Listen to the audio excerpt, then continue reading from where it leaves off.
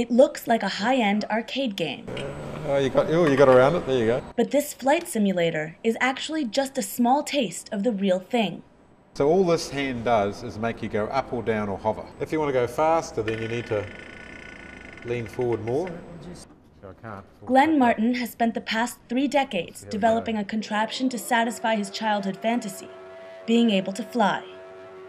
This is a video of a test flight in April of 2009.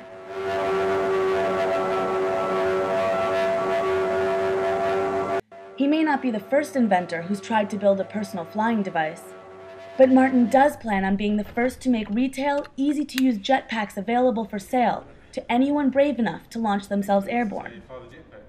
I believe that by the end of the year we will have some, particularly of our commercial customers, who will be flying regularly. 2 duct rotors blow down high-speed airflow that is controlled by 3 pairs of rudders.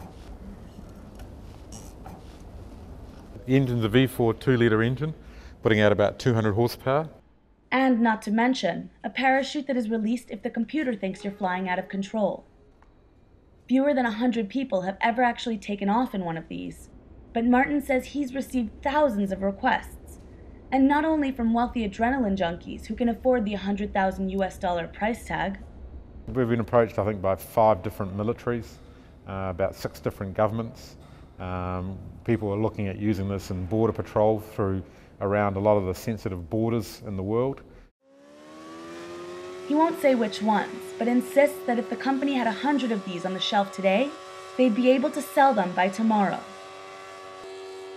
Martin envisions a future where a typical day would include flying to work, with a quick landing at the gas station for some petrol and a cup of coffee on the way.